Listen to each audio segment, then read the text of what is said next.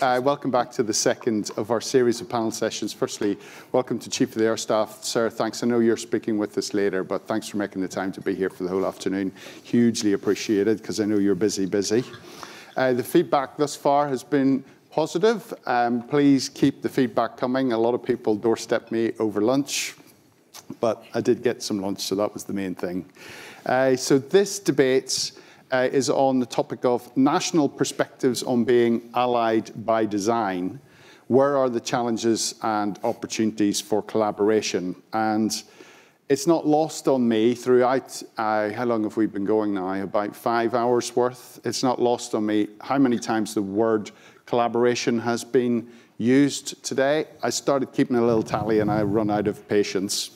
It does roll off the tongue pretty easily, but the reality of achieving meaningful collaboration, which actually delivers some tangible outputs, as I talked about right at the start, the so what of all of this, actually getting after it, is complex and a pretty multifaceted challenge. So to help expose this and hopefully generate some good debate around the topic, I'd like to begin by introducing very briefly 4 great panelists, all of whom I know well, and all of whom find themselves right in the mix of accelerating their nation's defence space efforts, and in particular are tackling daily the mechanisms for meaningful international collaboration.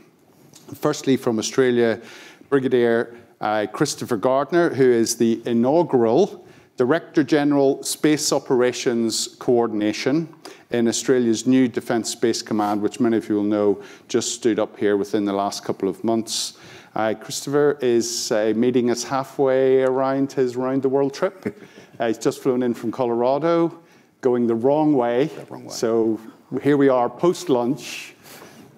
I'll maybe make you go first. Right now. I'll maybe make you go first. Brilliant. Thanks for joining us. And then to Canada, a strong and handsome dynamic duo in the middle here.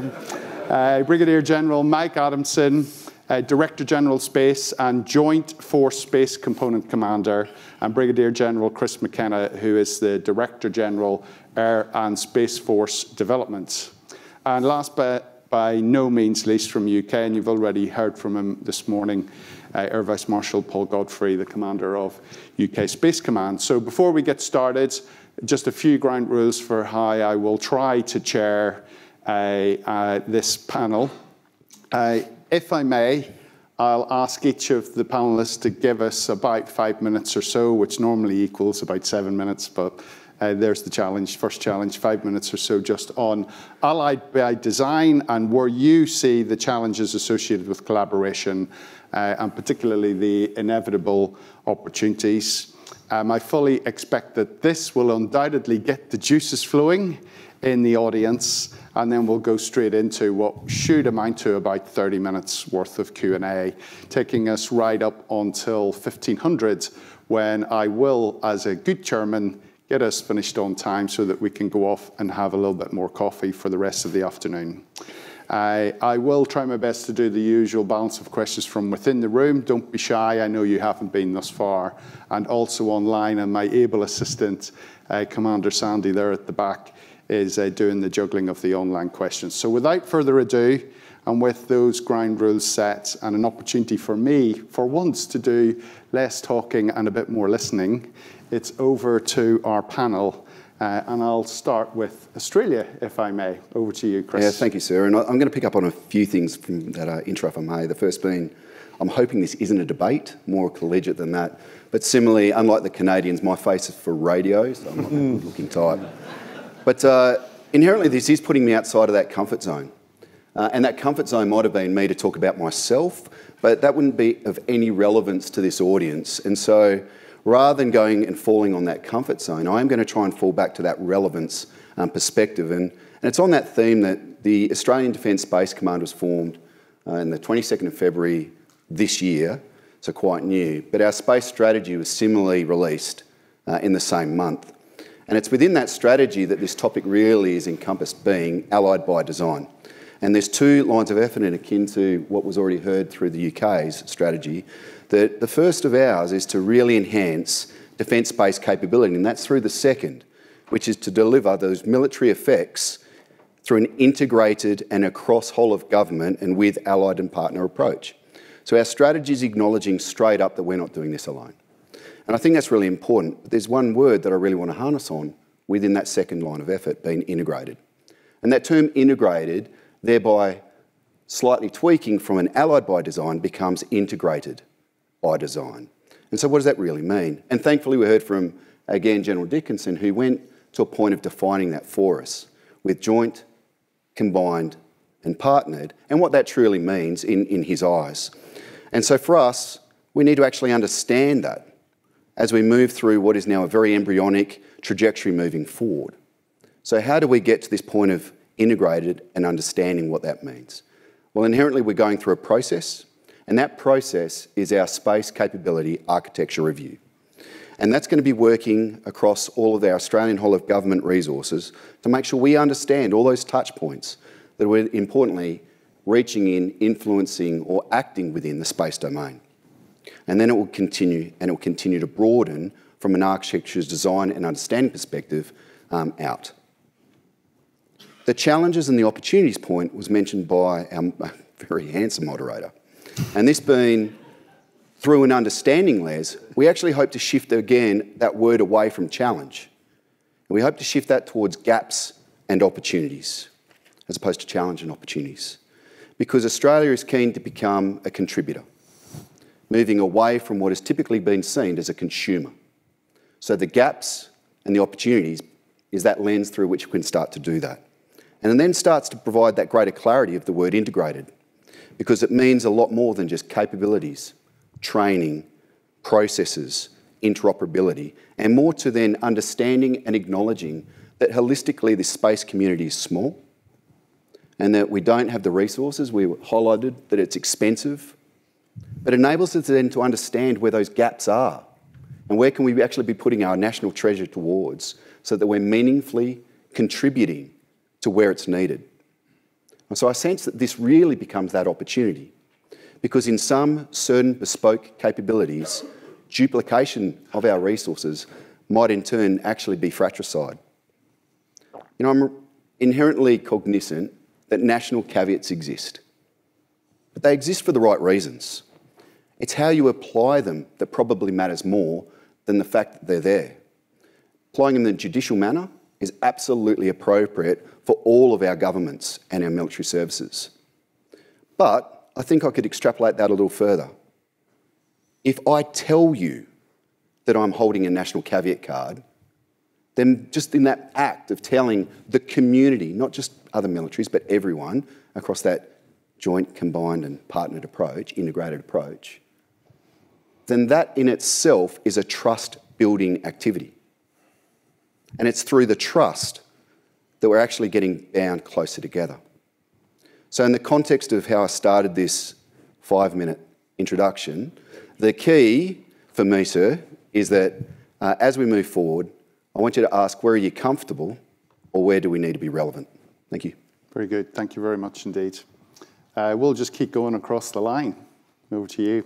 Sure, it's great. Good afternoon, everyone. Thank you very much, AVM Harv and AVM Gardiner for inviting us. Certainly having two Canadians up here is probably two more than you might normally see, but I think it's important to have both sides of the coin, which is the force development side, which is my realm, and the operational side, which is Mike's. So much like the Australians, we have sort of cleaved that off now based on complexity and volume. You know, we're a small military, large Canadian landmass, obviously, and a long spacefaring nation.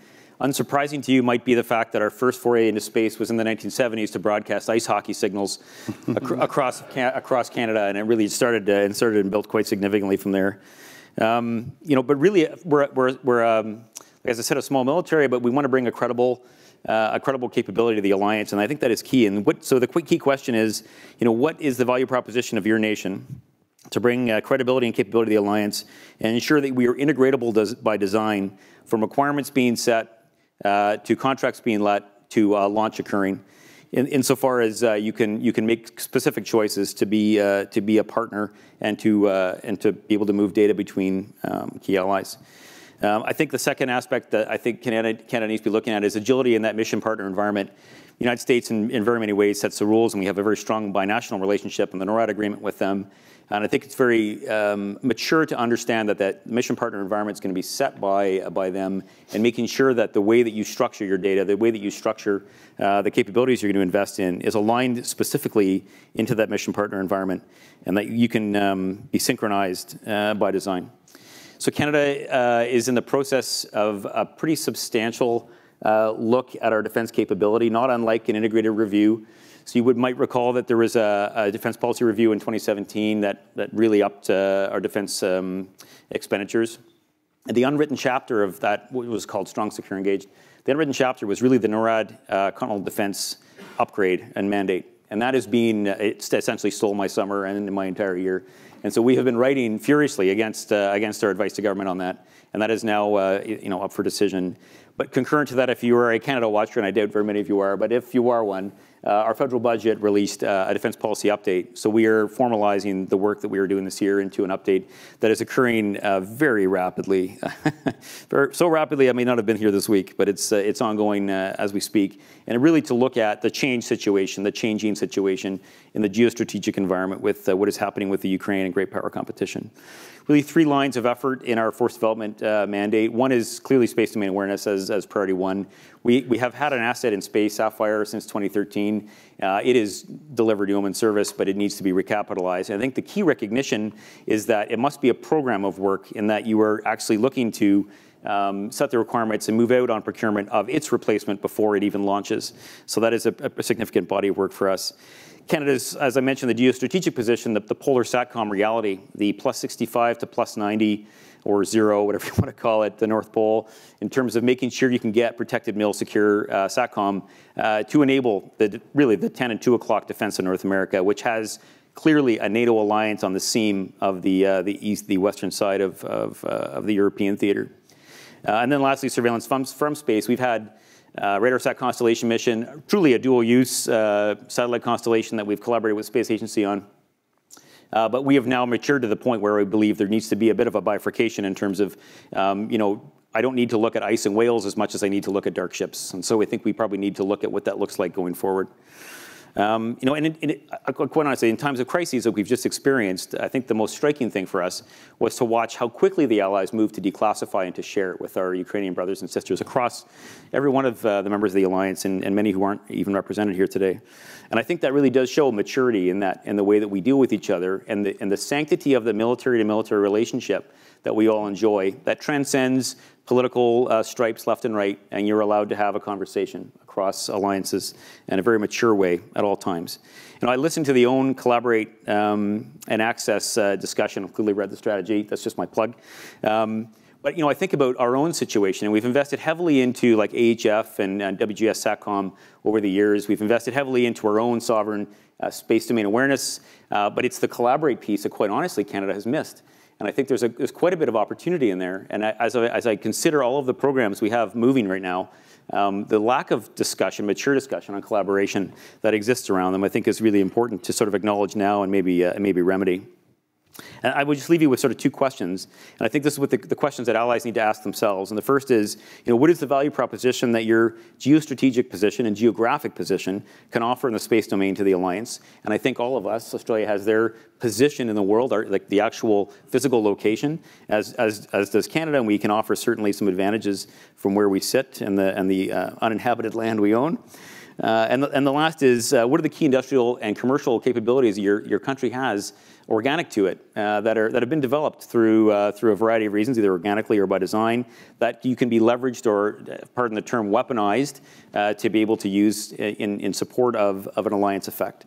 And that's all I'd say. I hand over to my much better looking friend who can talk to you about operations. And Mike. Right. So thank you, Chris, and that's all I had. That's all my notes. No, I think if I was to sort of launch into a description of the Canadian context in terms of an organization, Canada's similarly going through a maturing process in its space enterprise. Unlike our British and Australian comrades who have stood up Space Command, we're doing it differently. We're standing up a Space Division, but the same type of idea, basically institutionalizing those capabilities and then making sure that we are be able to provide effect for Canadian Forces operations around the world and at home. So again, very similar mission set, but we can't do it alone. And I'm not the first person today that will quote General J. Raymond to say space is hard. Very few people can go it alone. I think there is absolute value in the collaborative efforts. I think you need to put together the combined horsepower of allies, and to that end, I would say allied by design is certainly the way we're going forward, but perhaps allied by imperative is the way we must look at it, because there is absolute value in putting together a coalition of like-minded nations and then combining their various capabilities and bringing them to bear. I would think that a similar conference like this in either Moscow or Beijing would have a lot fewer international participants and perhaps a different tone to it. You know, the fact that within Five Eyes or CSPO or greater than that in NATO, that we have an alliance of like-minded nations that can bring both the ability to leverage the high ground, the operational high ground of space, but the moral high ground of having an alliance to counter things like what's going on in Ukraine right now is absolutely speaks volumes to the value of alliance, and why by design that is absolutely the way we need to move forward. And to that end, you know, I think every nation brings forward their niche capabilities. Certainly Canada's got industrial capacity in very specific areas, and I know that Australia, UK, and others have got similar niche capacity. So yeah, it's a complementary effort in design in order to work alliances so that we're not repeating and being redundant in terms of what we're doing, but rather complementary in how we approach that. So those are my thoughts. Is there anything left for you to say? Probably not. Thanks, Mike, Chris, and Chris. So from my perspective, you've had my 30-minute pitch this morning anyway, but you know, Harv and I had a quick discussion the other day. Is there a pitch involved in this? And I thought I would go last, as I had spoken previously. But it's interesting. We did not collaborate on the sort of the notes and things that we were going to talk about, but there's definitely a few key themes that come out of it. From my perspective, the need for collaboration, you know, I think we've talked all about that. When we talk about some of our potential adversaries and the capability that we have, we are behind in certain areas already, and that is the collective we as well. I think it's worth noting, as others have, you know, the US is definitely the lead in the allied collective global coalition for space, and therefore there is an onus on us to ensure that, you know, Chris, you mentioned small military. When you are looking at that big US machine, that no matter how small the cog that we are building right now is, that we make sure it goes into the right place and makes that machine more efficient. Because if we don't do that, it's going to create friction, and the entire machine is going to fall apart. So that's what an awful lot of us are doing at the moment, is just trying to understand, A, how to build that cog, B, where we're going to put it. In terms of the blockers that I thought I'd mention, classification is clearly probably the first thing that we come up against. I mean, more than you heard just from a quick bio, 30 years of flying, but I've never come up against as much classification as I have in the space domain, primarily because of where it started in, you know, proper strategic issues. There are always going to be barriers, you know, from the eyes only, no foreign, and that side of things. And unfortunately, it doesn't make it easy to understand. If I'm looking to develop a capability that I've just classified, how can I then have the conversation with my colleagues here to understand whether they're already developing that capability, and if I actually need to go and spend money somewhere else because they've got it. You know, that is the hardest thing to be able to do. Complexity. I think all of us are finding in the multi-domain operations world that Finn talked about there, that they're actually enabled by space. But these are all complex programs, and who do you connect to? Who do you connect, or when do you connect? And what other space control, or whatever it happens to be, space domain awareness capabilities do you need to bring to the fight? It's hard enough doing it in our own militaries without the international collaboration. So it is vital that we are part of forums such as the CSPO forum and NATO, but clearly the more nations that you bring to the party, the more difficult it is to collaborate with every single one. Incompatibility. I think interfaces and standards are key right from the very beginning. Now, we're not going to be able to solve everything on this particular front, but I mentioned in a previous conference, I think, if you go back to data links in the mid-90s, you know, the classic example was the Dutch with Apache and F-16, for example, both had VMF, variable meshing format, data link, but they had different protocols and they couldn't speak to each other. That's, again, within a single air force, let alone a coalition or a collaboration of many nations. One thing, I was the CAUC director out at Al Udeid for 6 months. About 18 months ago, and one of the critical assets out there was the BACN, the Battlefield Air Communications Node, which was essentially the flying translator, or Babelfish, for those of you that have seen Hitchhiker's Guide to the Galaxy. I did think, when putting a couple of notes together for this, that maybe Space Bacon, TM, is something that, I mean, genuinely may get us round some of the issues of having to provide all of these interfaces and standards. But I did notice that the Space Development Agency, who are developing the proliferated LEO data transport layer, have already put their interfaces and standards online. And I think it comes back to classification. We just need to be open. I think individuals come into this as well, in that all of us want to collaborate from the very beginning. And tour lengths are one of those things that can affect that as new people come in, they haven't got the background and so on. So how do we continue those collaborations when specific individuals move out of roles? Maybe it's longer tour lengths, I don't know, in this particular area. But there is definitely something in that. If I go back to General Dickinson, US Space Command, it is the individuals in there that have opened the doors to us, specifically General Dickinson and also Admiral Mike Bernanke in the J5 area, who's welcomed our exchange officer, Paul Tedman, with open arms on that particular front. There's also a thing on there in terms of we could look at MOUs and so on, but what do we just need to get going in the first place? And I'm sure that will come up in questions. And I'll just finish off with opportunities.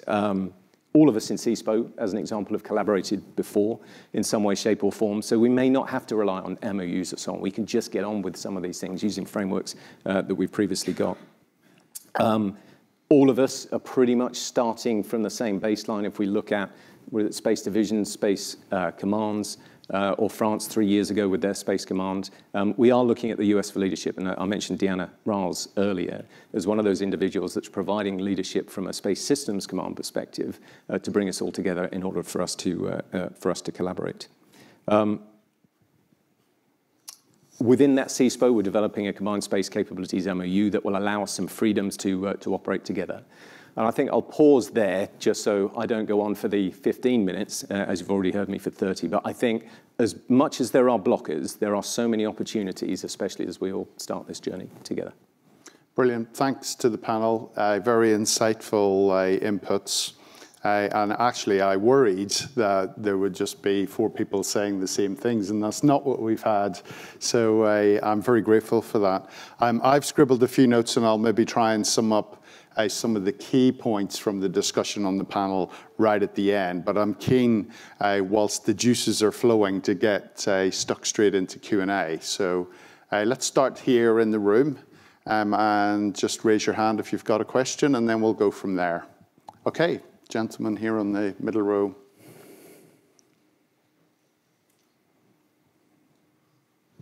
Thanks, mate. Neil Fraser from NSSL. I've got a question about architectures, which will surprise Rick Greenwood. Not the question, the fact I'm talking about it. There's a lot of US Space Force design around architectures and hybrid constellations and MEO, GEO, and LEO. It's great you're all here together. I suspect you'll go back to your various offices and get back on your whiteboard to design your own architecture. Air Vice-Marshal Godfrey's mentioned the CIC and the companies that deliver ComSat to UK MOD. We leverage multiple constellations as it is.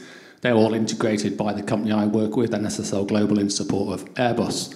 But linking to John Reed's comment earlier about access is best done if you've collaborated and designed an architecture, so we can have a sort of allied architecture that can plug and play Starlink, Microsoft, Telesat Lightspeed, OneWeb, all the future constellations and the planned GEOs. Is there an effort to do that coherently across allies, or does each nation go in its own way and hoping that they'll turn up on the day? Sorry, long transmission, but you get the gist. No, good question. Anyone want to volunteer to start, or shall I go the other way around, start with you, Godders? From my perspective, it comes back to the point, Neil, that I made, that we're at the beginning of the journey here. So if we don't do this, we have blown it. There is the difficulty of, so if I talked about Titania this morning and the laser optical links. There's only so many things that we can do to ensure that that is compatible. But I think, as I talked about in the way that SDA are doing it, actually getting your data out there and understanding what your interfaces and standards are has to be the starting point for all of these. And certainly one of the things, actually, in order to make it 5 minutes, I had a couple of notes on this. But it was amazing to me to go down to Australia at the opening of their Space Command and get a briefing from their DST group on Starshot, which is amazingly similar to what I talked about this morning, what Mike O'Callaghan will talk about tomorrow, in terms of a LEO constellation that's doing ISR. Why wouldn't we collaborate on that particular front? Why wouldn't we ensure that these things can work together and maybe even task together? And one of the things that we're doing with Mike and the team is trying to get to a point early this year. We just missed out because of some financial issues at the back end of last year, but is allow them access to be able to task Vision 1 through our Artemis program, so that we're already demonstrated that international by design and giving these guys the ability to do that. So I think it is an advantage of not having the full clean whiteboard in front of us, but actually starting from very much the same point. Yeah, and I'll offer that certainly the capabilities and architecture working group within CSPO is one that has probably one of the greater challenges in trying to find those common baselines and standards in order to sort of simplify just basic communications across 5+2Is. To that end, I think Canada has a bit of an advantage insofar as we draw upon 50 or 60 years of NORAD experience, especially tied into the space enterprise in the south. Obviously, NORAD with the missile warning and missile defense mandate and a significant Canadian contribution both in the US and in Canada, we have a lot of those systems in place, those networks and communications nodes that will facilitate that. But obviously, you need to be able to bridge that across a wider breadth of participants in order to be able to share that command and control piece. And as Goddard was just saying, we're looking at working with the UK on something that does just exactly that over the next little while. So that would be my observations. Chris, you've got more? Nothing further. Okay. That's good. No, sir. I mean, you heard that we're doing that space capability architecture review, and it hits at the question. So we hope to learn more. What's the time scale on your architecture review? Yeah, I think it's got to be delivered by the end of the year. Okay, great. Should we go to one online, Dave? Have you got something you want to? Thanks, sir. So there's some great questions coming in, and I think this is a panel question. And it's a bit of, you might want to direct who answers first, but where you have companies with a footprint in each of your countries, how can they better support Allied by design or be integrated by design to deliver combined 24/7, 365 sustainable capability to military operations? I missed the question. Do you want to start, Chris? So I might have missed the nuance of the question. I apologize. So I think what I've just seen this pop up. Peter Wright, is he in the room? Do you want to amplify a little bit to the panel? Yeah, sure.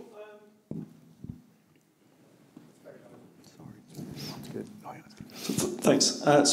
Peter Wright. In the room, you'll have a number of companies that'll have footprints in each of the nations you represent and others. What can they do by the nature of their presence to help you with the Allied by design or integrated by design? Okay. Conscious that across the time zones, you can hit that 24/7, 365, follow the sun capability that you see in other industries. Okay. Yeah, so I think that there's a couple of things there. As we start to run and understand each other's capabilities and our requirements, and I think there's a piece there in between, is that I heard a really interesting professional development piece not so long ago, which actually said that part of the problem with industry working with the military is that we're so slow.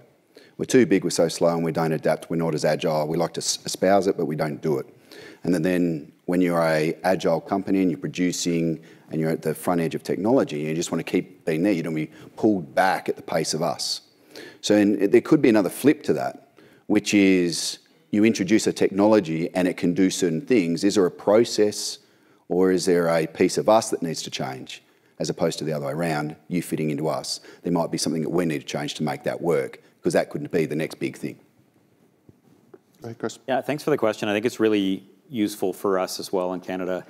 So our procurement structure is a bit different than most, and we have sort of this three-headed hydra, one of which is D&D looking, or defense, which is looking obviously for lethality and overmatch. You have fair and open competition from our procurement folks and our Industry Canada folks who are looking for, obviously, industrial and economic benefits for Canada. And so that three-headed hydra is quite a complex place to navigate, and I think it frustrates industry to no end. I have some Canadian colleagues in here who might echo that. I would just say sort of two things. I guess the first is, I believe we need to look at competing partnerships instead of projects and sort of itemizing the things like you're going to buy an aircraft, you're going to specify the high-level mandatories and say, I want to buy this and please go build this, as opposed to, I have a problem, I would like to contract a relationship with an industry partner and then we can get after the problem together. That has not occurred yet, to my knowledge. And I think that would be very useful, especially in the space domain. And then the second part of it would be really basic, which is everything is moving into, at very least, the secret, if not TS, SCI realm. And the industrial base needs to also up its game to that realm. As all of us build skiffs madly in our countries to try and accommodate the workforce that have to be cleared to TS and compartments, so does industry. And what is the incentivization, minus a contract, for industry to do that? I think the value proposition is if you wish to compete for some of the big projects that are coming, you must have a cleared workforce and a cleared workspace. And so I think that is very fundamental, maybe oversimplified, but it's really important. Thanks, Chris. Gutters? Just to point out that, again, one of the things that I didn't say was about, one of the blockers is the sort of sovereign aspect of this and wanting to build things in your own country. But I think it does make it a lot easier with the multinationals that it can be sovereign in two places at once, in that it could be a British product, but it's also a Canadian product and it's also an Australian product. And I think that in itself makes a huge difference when it comes to being able to collaborate on that side. And just to pick up on Chris's point, the industry side of things, we had on the 31st of March, we had an industry day. Some of you in the room were there, but we were talking about exactly those things. So how do we give problems that you guys then give us solutions to? Because if I give you a set of requirements right now based on the defence space portfolio that was handed across to us, then they'll be out of date, well, as we've seen from the, I think the curve that John Reeves put up, they'll be out of date tomorrow.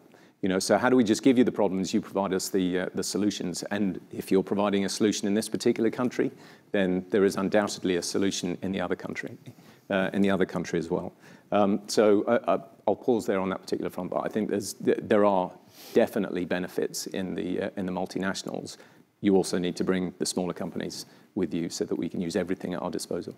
Yeah. Mike, are you? No, that's good. So, Peter, I think I saw you were from Thales. So you're working in one of those companies. What do you think? Well done. Turn around, yeah. Nice. Time to think, Peter.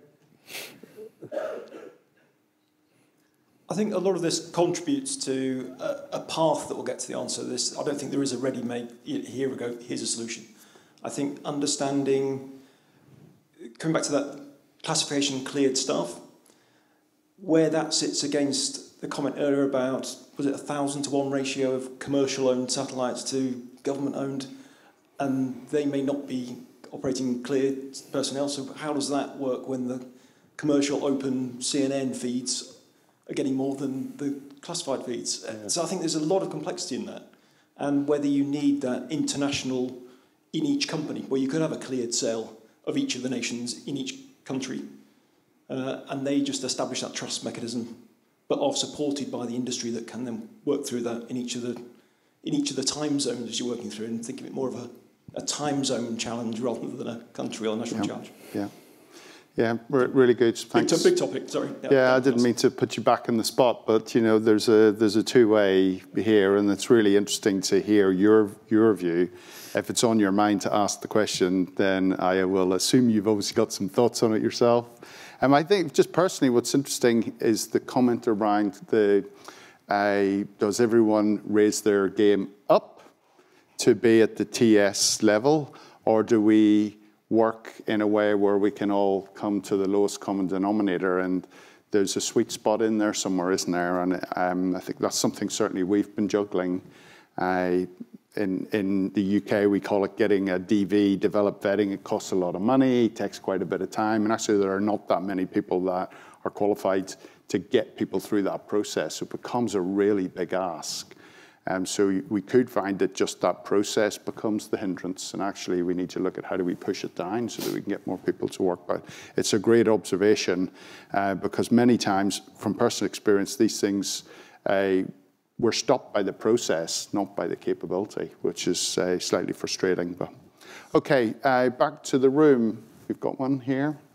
Enthusiastic. PA Consulting.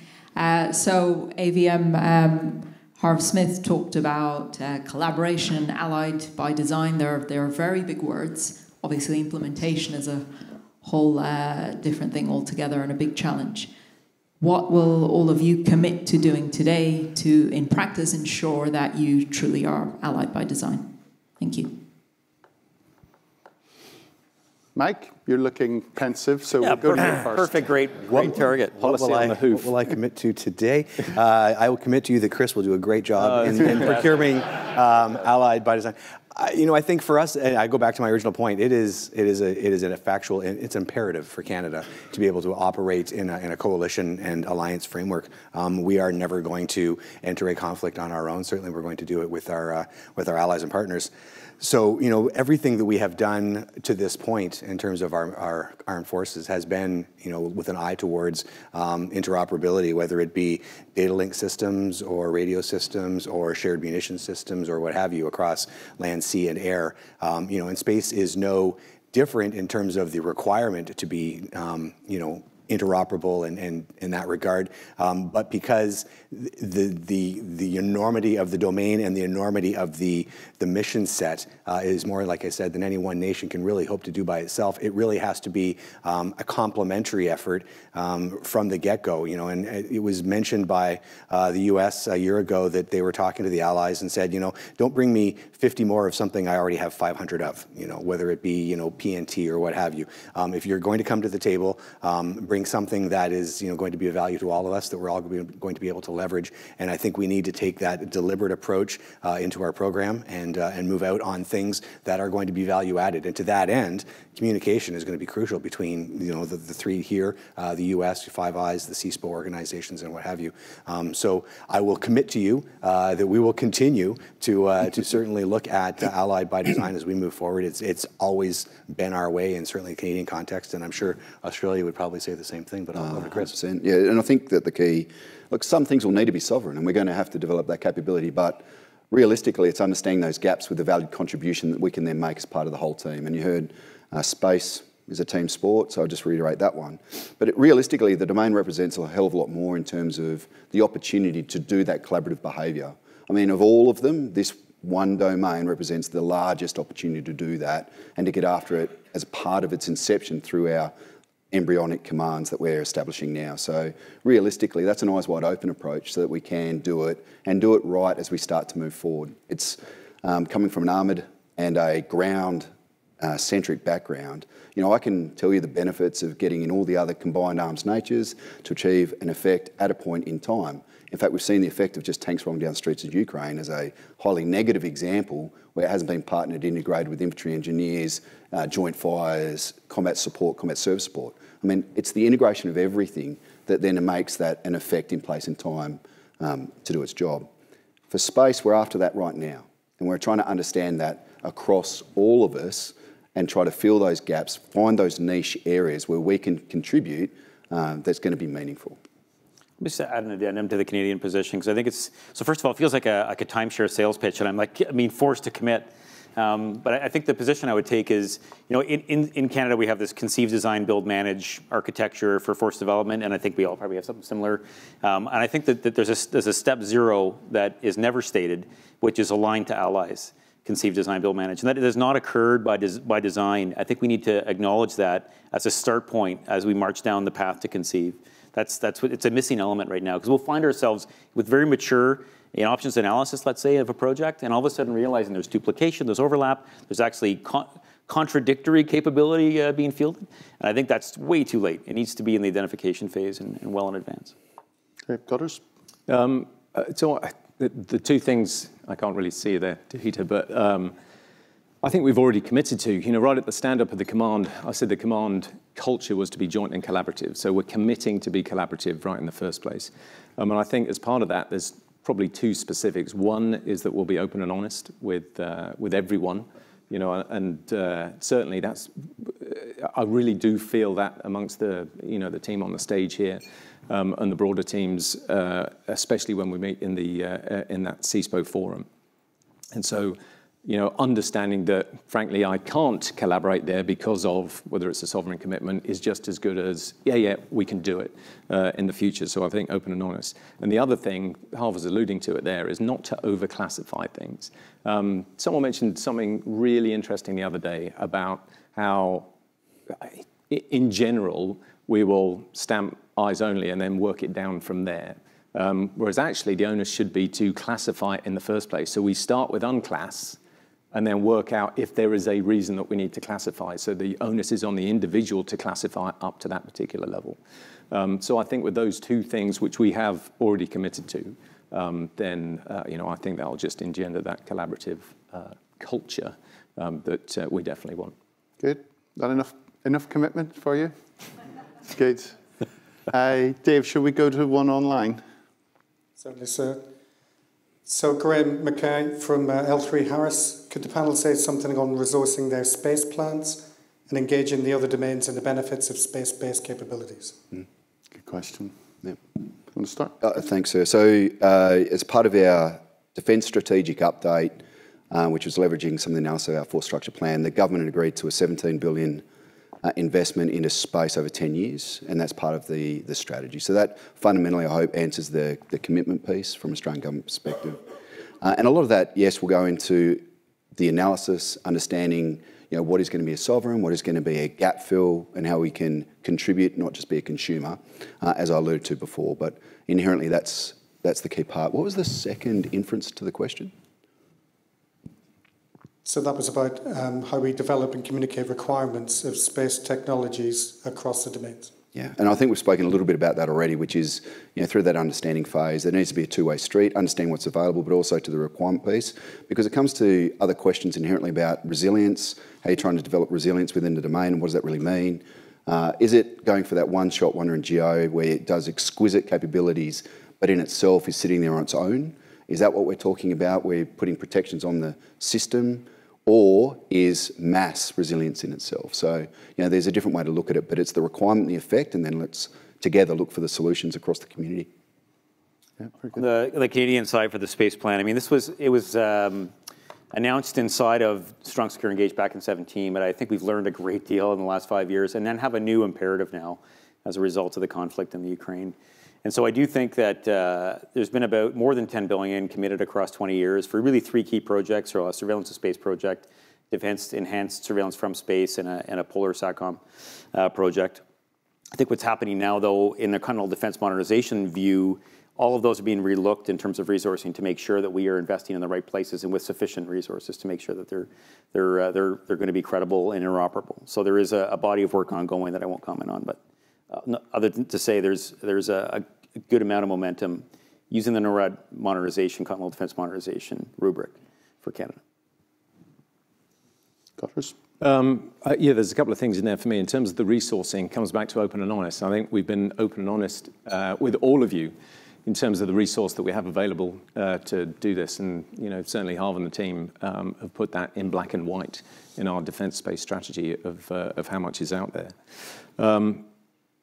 I'm trying to read the other notes that I put in there on that. In terms of the other domains, you know, as part of the roller coaster, the heck of a year that I talked about, it has been about getting out to the other domains, not as evangelists. It's about being advocates for space. Because if I kick the door open and go, it's all right, space is here, they're going to ask me what I've got. Right now, not a huge amount, but I've got a friend over the Atlantic who has got a large amount. So I think it's about being realistic, it's about being open and honest, and it's about being brokers, if you like. So if we are now the experts in the space domain, and I was speaking to Rear Admiral James Parkin just earlier, who's running the capability and the futures side for the Royal Navy, if we can get the right people in the room to give a demo of something that is enabled by space, then we just let them run. We're just doing that match.com side of things that we need to do. So I think there's a couple of things in terms of resource. I'll remember what the other one was. I mentioned that portfolio approach. So we don't have a huge amount of money, but I think what we do with it is really, really important. And certainly with Chief of the Air Staff, who is delegating to me this year the budget that we have for this year, it is about being able, as I mentioned earlier, to be able to flex that money between the various programs that we have in order to make the best use of that money and not throw good after bad on one of the programs that is delayed or whatever it happens to be. So I think that's how we resource this properly. Okay, brilliant. In the room? Oh, I'll go here because you had one earlier, so I'm trying to be fair. Let's go here, and then I'll come to you. Oh, there we go. We beat you to it.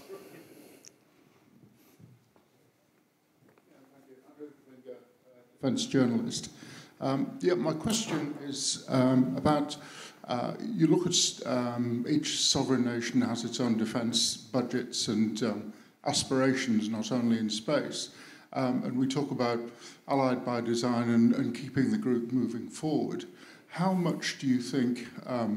What is your opinion about bringing politicians internationally across and making them understand where the group needs to go in terms of that allied push forward? Happy with that? Who wants to start? There's pensive and Canadian pensiveness. Yeah. Godders? Perfect. So go straight to me. Yeah. I think the commitment that certainly the government has made over here makes that statement in the first place. We know in the various forums that whether it's procurement ministers, whether it's defence ministers, talk a lot, and they are talking about space a lot.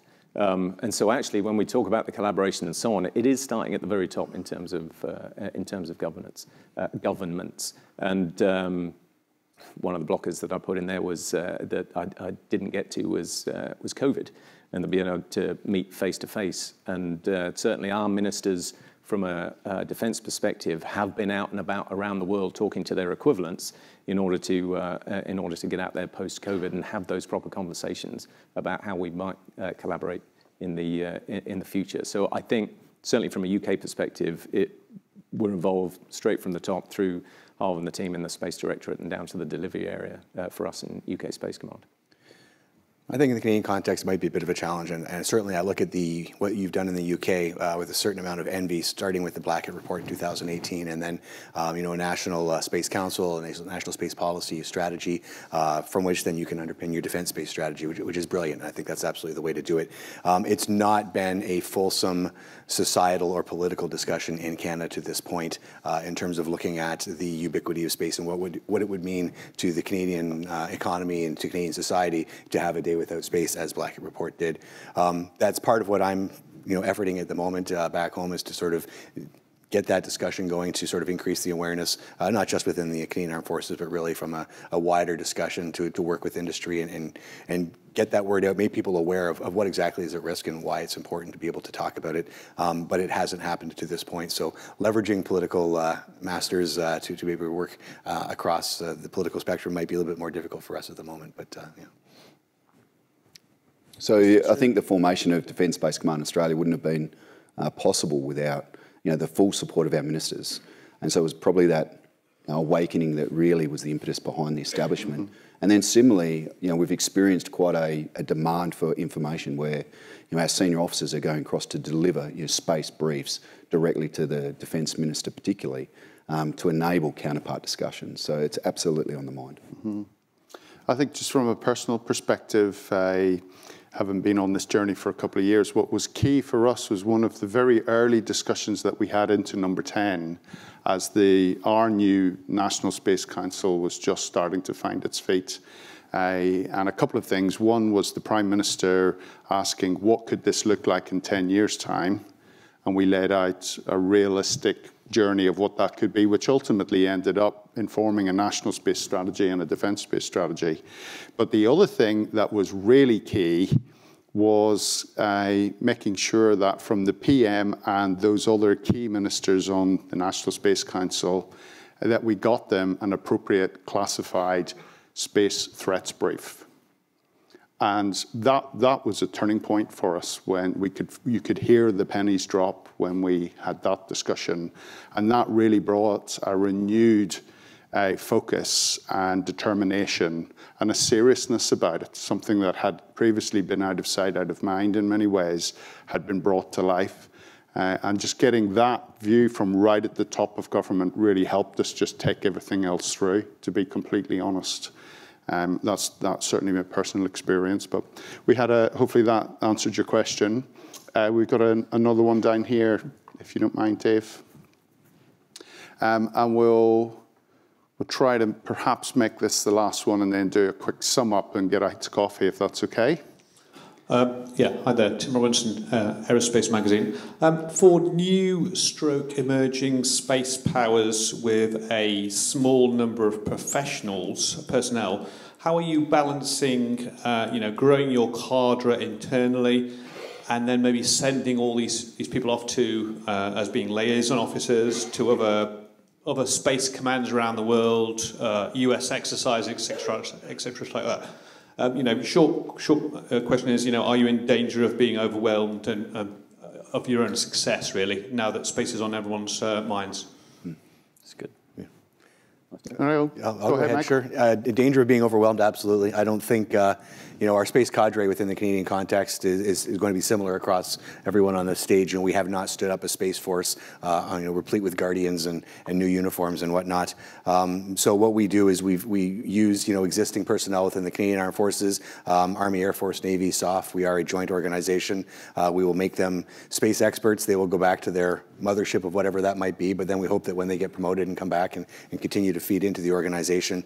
But to a certain extent, we will be, and I can see this happening, a victim of our own success. We are a relatively small organization, and as we get out and explain to the Army and the Air Force and the Navy what space can do for them, what can space do against them, how they can feed into all of that, the demand signal is increasing. Every exercise, every ship that goes out the port, every aircraft that deploys somewhere now comes to the SPOC and says, hey, listen, what can you give us as we head out? We'll take a little bit of A, B, C, and D off the menu, if you will. That's not a bad problem to have. You're the most popular kid in high school, but it's certainly it's going to be a challenge for us, because I don't think we'll be able to certainly grow the cadre much bigger than what we've currently got allocated, and due to resource restraints. Chris. Oh, yeah, I'll add the force development side is in tension with the operational side constantly, and the expertise needs to flow back and forth.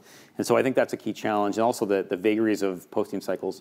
So 2 or 3 years, and then you're moved on to another posting, a duty station. The expertise takes you 2 to 3 years to become functional, and then you end up in this position where you were moved off by your branch of service. So the professionalization of the space cadre, I think, is really key, and specifically the civilianization of some of the force development expertise. So you have a 20, 25, 30-year career that resides in space force development. I lean heavily on civilian experts in my department. So it's really useful to hear that everyone's got the same sort of problem set, to be honest. But again, we're a joint organisation, and the predominance of that is filled by our public servants and similarly contractors. So we're quite open to making sure that we're sourcing expertise that can ideally be there for longer term, as we do leverage across the full joint force from where we sit. There is certainly a demand signal, though, to join the team. And again, this comes through to the awakening, so to speak, but we are certainly an employer where people want to come into, jump on board and stay part of the team. So ideally that environment and the culture that you're setting now, and culture was an important part of the discussion this morning, but is an area where people want to stay. So retention will be key, and we'll continue to recruit, but it's an exciting time. Great. Goddard? Yeah, it's a really interesting question, Tim. What I've found over the last year is I don't necessarily need space experts everywhere. What I need is good people. So in the capability world, we need people who can do capability stuff really well in an agile manner, have got an open mind, those sorts of things. Probably if you look at all of us on the stage, were we space experts more than 2 years ago? No. And so there are certain areas where we absolutely need the space expertise. All the stuff that I talked about this morning with the Space Operations Center and an RF filing DELS, we absolutely need the right people in those jobs. And you're right to then move them overseas because they don't want to have to train people.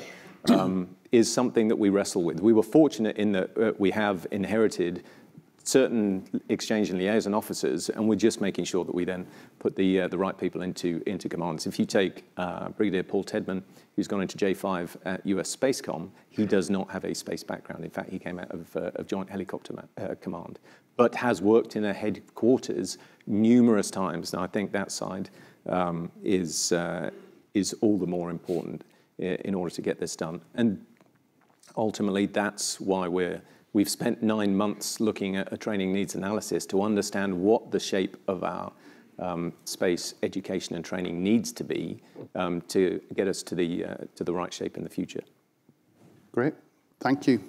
Right, thanks. We've got about 3 or 4 minutes here until we go for coffee. So I'm going to try to just pull out some of the nuggets from all of that. Nothing more spectacular than me just repeating what the smarter people on stage have already said. But an idea around graduating from allied by design to integrated by design, understanding and presenting up front where we see our national caveats. And we know through lived experience, particularly in the air domain, everyone comes with national caveats. It's about understanding them and then working with them, not against them. That's a discussion topic that's come up at the CSPO quite a few times. When we're small and restricted in terms of people and resource and funding mechanisms, where can we bring credible capability to the coalition, not just more of the same? I really liked the Canadian discussion around opportunity of new areas of interest, the High North being one, which we see opening up. UK has just recently published its latest High North strategy, and that's definitely an area of interest and opportunity for a broader coalition to contribute for sure. Massive topic of how do we, well, what we have colloquially talked in our world around turning no foreign to yes foreign. How do we start with yes foreign as the starting point and work from there? I know that's not always achievable, but certainly is the right ambition to have. I really like Mike's comment around allied by imperative, this idea of the moral high ground of an alliance. And we see that at the geopolitical level play out at the moment with Ukraine, where Russia, frankly, has become a global pariah. You know, what's that look like in space, and what would a coalition for space look like, where through many discussions we've had, particularly with the US and the policy team in the Pentagon, centers on this idea of a broader alliance for space. And I talked about it earlier in Q&A with the Minister, this idea of entanglement, where, for instance, as an example, China looks into the space domain and it doesn't see China v. USA, it sees China v. an entangled global coalition of like-minded spacefaring nations. Those are two very different prospects for a nation to try and be an adversary against. And then just very quickly, the importance of the US being in the center of this, and we shouldn't be naive enough to think that we shouldn't be leveraging that. You know, there is a big brother in space, and we've been very overt from a UK perspective around that. We don't necessarily just want to hang on to coattails. We definitely want to bring something meaningful to that relationship. The trick is working out what that is, and I've just caught Deanna Rals's eye here from Space Systems Command, and I know, Deanna, this is a discussion we've had many, many times, and I know you're working on it in your international division at SSC to see where are those niches that could be brought to this broader coalition. Interfaces and standards is a common point. And then a couple of last ones. Firstly, this idea of priorities, particularly if they're around ice hockey. I love that. It would appear to me that there's a campaign going on at UK Space Command for longer tour lengths. With Kaz in the room, that's a 5-year tour for Godders, I think. But lastly, and I think all joking aside, and I do say this very seriously, collaborations work and they start because of personal relationships. And it's personal relationships that actually mean that as a you know, as a plant, it's the personal relationships that's the water that continues to keep the plant growing. And the fact that the bulk of our audience here has come from halfway around the world to be part of this discussion shows that there's an ambition and a willingness through those personal relationships to make these collaborations work. So I'm hugely, hugely grateful for you making the effort. Thank you very much for your insightful comments in today's panel. And if you'd please join me in a round of applause for the team.